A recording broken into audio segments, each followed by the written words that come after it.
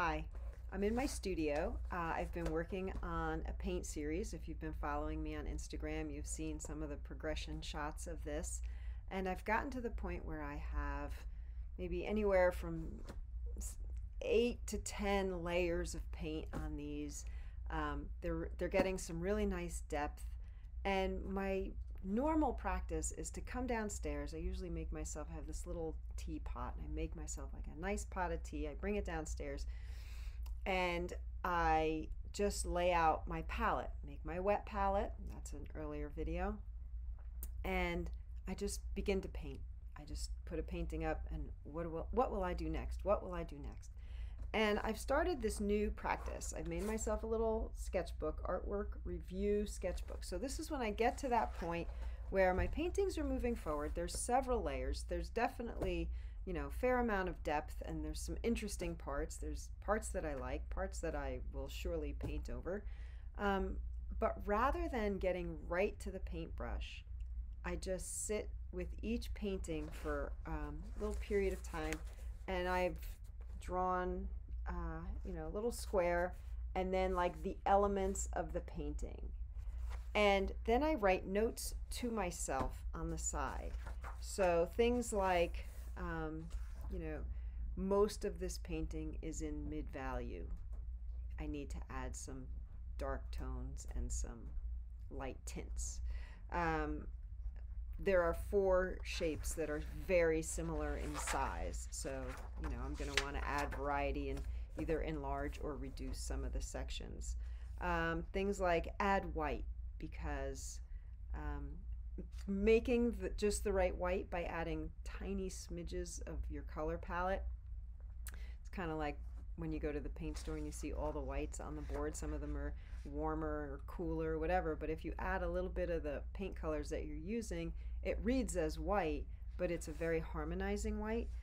I wrote things in here like, I have one that has stripes from drips of paint. Veil a portion of these, because I don't need to see the whole thing. I want there to be a little mystery in the painting.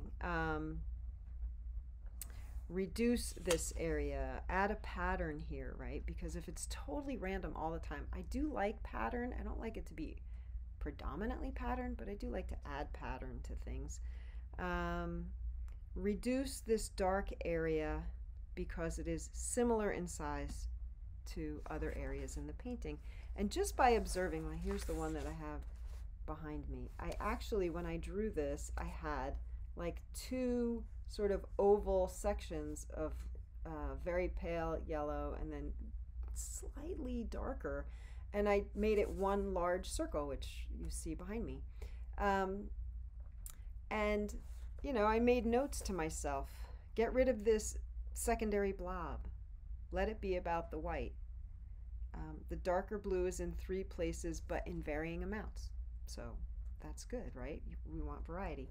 But just by taking the time, what I did, after taking, I don't know, took me an hour or so, after taking that time to review my work, when I dove back into it, I had more direction, let's say. And by the time I was done with that painting session, I had moved them much farther forward by investing a little bit of time prior to laying out my palette. It's just a studio practice. If it helps you, great. And keep an eye out, because my paintings will be moving forward. I'm hoping to have them in my June featured artist show, and I will be showing you guys the progression as I get closer and closer to that date. Okay, thanks so much for visiting. Have a great day. Feel free to subscribe if you want to see more studio practices, tips, techniques, and keep up with what's going on in my studio. Have a great day.